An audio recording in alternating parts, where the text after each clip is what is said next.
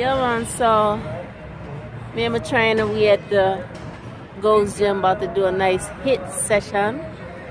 And yeah, so let's see what we made of. All right.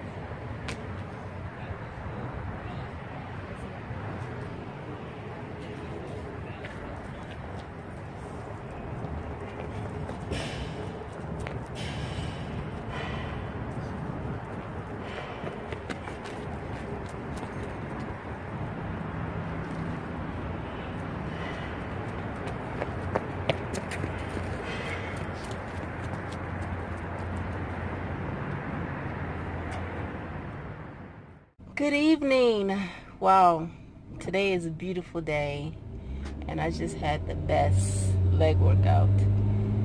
I love it when you get those days, excuse me while I'm driving, but I love it when you get those days when the energy is very high and I choose legs to do that day. It's like, wow, I chose the best day. Energy was high. This week my trainer, he wanted me to do a little bit more carbs. I'm trying to put on some mass, just a little bit of fullness, get more fuller.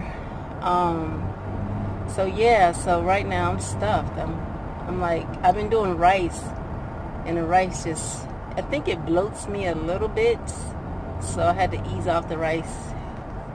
And so today I had sweet potato and banana before working out with a tablespoon of peanut butter. So yeah, that carried me through up into the end. So I always bring like a backup to the gym. So I bought a backup sweet potato so I can make it through my HIIT. So I did HIIT on the Jacob's ladder.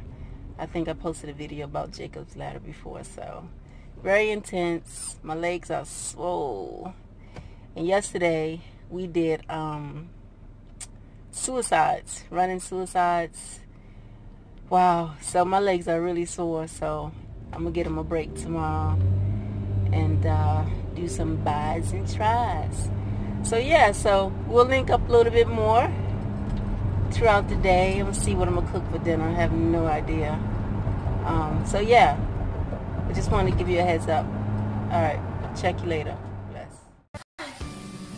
Hello, I'm in the kitchen doing some cooking. I'm cooking some cabbage, curry cabbage, along with some stir-fried okra for my veggies for the day. So yeah, so you can watch me as I prepare maybe something that you would like to do in your own meal plan, or you know what I mean. But curry cabbage is off the chain, yes. So the first thing that I did, show you what I did. I made I am sauteing some onions, scallions, peppers, thyme, and garlic in my pan. And one second. Yes, I'm back. So yeah, I'm searing some spices in coconut oil, a little bit of coconut oil, and now I'm going to add my cabbage.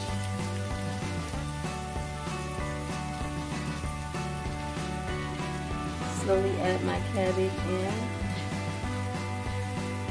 and blend that in with my other seasonings. Yeah, I love cabbage. It is so healthy for you. One good thing that will help you to cut the gas is ginger. Sometimes I add ginger spices to it. And another thing is if you don't cook it so long. If you don't cook it too long, it won't be as gassy. I don't like my cabbage to be lumpy. I like it to be kind of like crispy or kind of crunchy. I don't like to cook it into this soft and soggy like. Okay? And this I have my okra. I like to cook my okra. This is not fresh okra. It's frozen okra, so that's gonna take some time to cook. Yeah. So the meanwhile, I can put my other seasonings on my cabbage.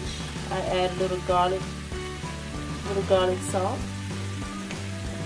on there, and some sea salt. A little sea salt on there, and let's see. And I have some ginger.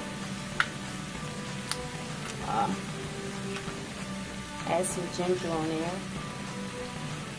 That way it doesn't make me gassy. Cut some of that gas. Or you can cut up fresh ginger. Fresh ginger is good too. I don't think I have any fresh ginger at this time. And then I'm going to add my curry seasoning. Okay, I'm using curry powder with turmeric and mustard. Most of the times I use Jamaican curry, but I don't have any right now. So I'm just using what I have.